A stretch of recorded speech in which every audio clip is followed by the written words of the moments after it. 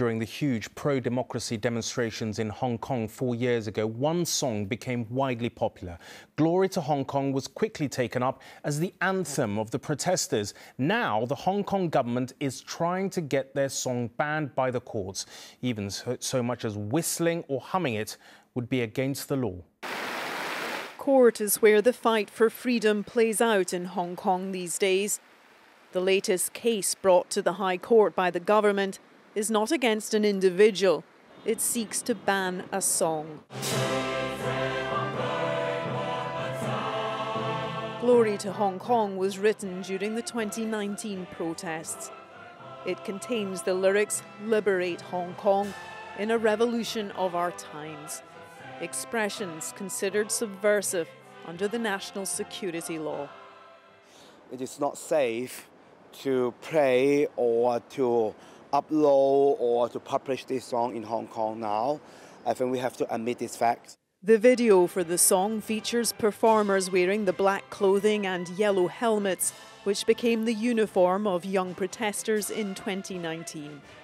It became so popular that on several occasions it has been mistakenly played at international sports events. An investigation was launched after it was used at this rugby tournament in South Korea, instead of the official anthem, which is China's March of the Volunteers. The government injunction would make the music, the lyrics and any adaptations illegal. Even whistling the tune could get someone into trouble. The government's been using injunctions on a handful of occasions, especially during the protests in 2019. The injunctions have allowed the government to make quasi-criminal offences out of conduct which previously may have fallen into a sort of grey area.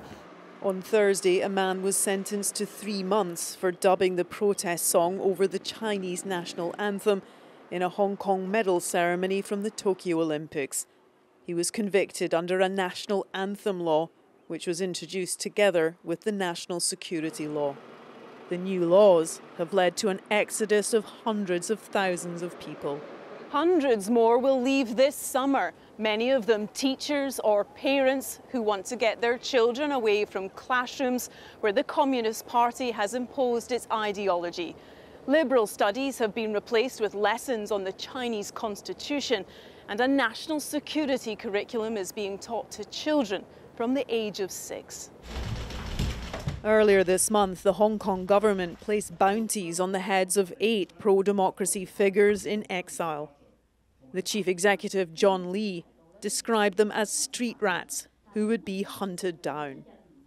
I can't guarantee that after this interview with you, when I walk out of the door, I would not be arrested. Emily Lau is one of a few prominent Democrats not in exile or behind bars. Every day she's been going to court to support those on trial under the national security law. I'm not going to tell you that Hong Kong, the game is over. We're finished. No way. I will never say that. I say we have a dream.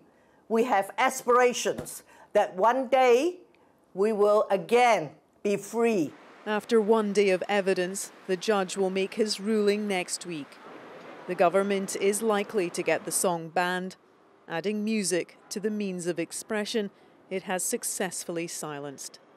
Debbie Edward, News at 10, Hong Kong.